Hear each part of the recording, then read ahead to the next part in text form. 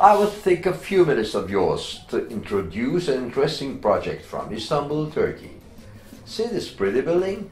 The construction is going on at the inside, and we hope at the beginning of 2014 we will invite you to the opening ceremony of the Museum of Crimes of Thought. What is it? A museum, as I said, but not a physical one, a fictive one on the internet, which means you don't have to travel thousands of miles to access it. Just a click will be enough. Please keep your mouse in your hand, because this is an interactive museum and you may wander as you wish, just moving your mouse right to left, forward or backward, and click on the doors, figures, statues, photos, etc. to see what's behind.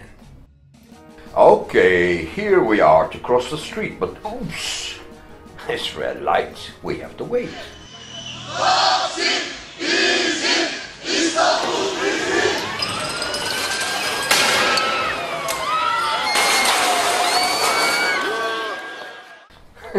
A very usual scene, isn't it? Okay, let's walk to the gate. If you wish, you may watch the actual news of freedom of expression violations at the TV screen on the left. This news program is updated 7/24. Okay, let us enter the building. Here is the entrance hall.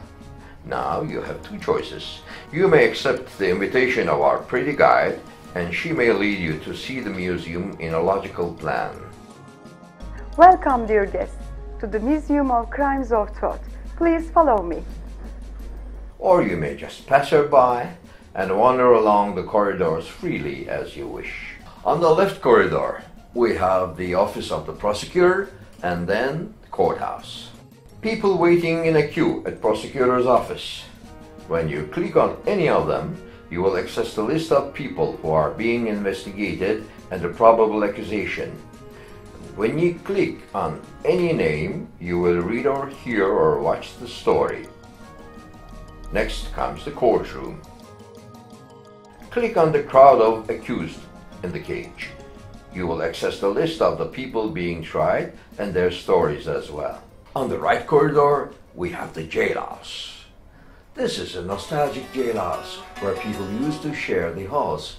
Today they are very, very modern, which means people are isolated and have to suffer a second sentence, loneliness, in cells.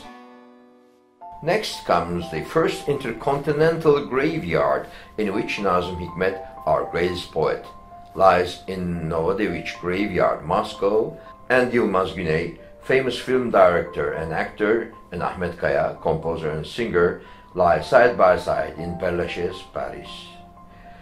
Internet is a magic stick which brings people together even after death. You will ask where those stairs go. Better not ask and not go down. DAL.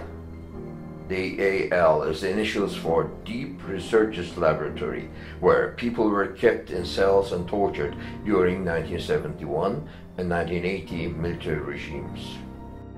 We're back at the main corridor. If you wish to proceed, first you will hear an announcement. Attention, please. Politicians, please be careful in the words coming out of your mouth. They may be used as an evidence against you, and you may suddenly find yourself in this museum. Yeah, a very dangerous corridor going from today to the past. When politicians spend some words proving that he or she has no idea about freedom of expression, his bust will appear on this corridor the next day and never will leave it. Only when a new one comes, he or she will leave the first line and move back one step. God save all politicians. Along the main corridors, we will pass many junction points where we see secondary corridors to the right or left, each reserved for a different branch, such as literature, press, arts, science, etc. And each secondary corridor may even divert you to the third step corridors with many rooms on each. In the rooms, you will be able to see, hear, and read about those people, their works and stories, sometimes the text, sometimes audio or video material. Just click on the pictures or buttons. We also have the lift to carry you to second and third floors, to the Gallery of Legislation on the second floor and the Gallery of Freedoms on the third. Gallery of Legislation tells about the codes and articles, what they are, and how they have been or being used to violate freedom of expression. But if you wish to visit the third floor, the Gallery of Freedoms, it is not so easy. All the doors of different freedoms are locked. You may never open the doors and access the freedoms behind them unless you have the key and learn how to use it.